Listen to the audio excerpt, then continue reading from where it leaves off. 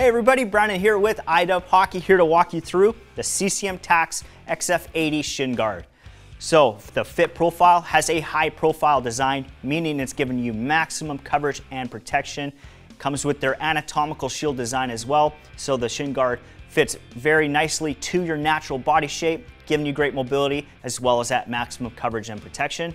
For the level of play, this is a great performance level design, great for that competitive player, that high recreational player looking for some solid protection and comfort for their game without paying a very steep price tag.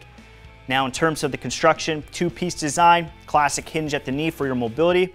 We have their JDP molded plastic kneecap up top, which means the design is meant to disperse impact energy away from your knee joint and into the surrounding foam. Great coverage up top.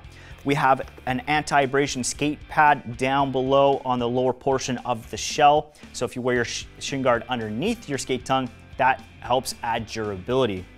We have some standard foam all throughout the shell liner too. So soft protection for the knee wing all the way around the thigh and the inner portion of the calf. Now for the outer portion, now we're gonna see their injection molded plastic reinforced with some standard foam. So that injection piece is really designed to give you some very solid impact protection against a slash through traffic or a block shot in front of the net.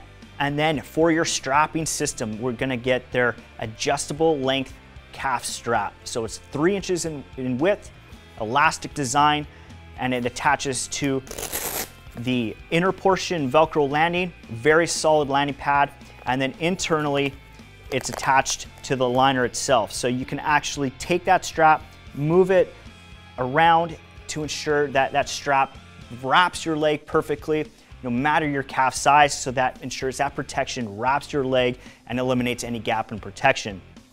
In the middle, we have their HyperX lock strap, padded design for the back of the leg, but it also ensures that the Shin Guard stays locked onto the body.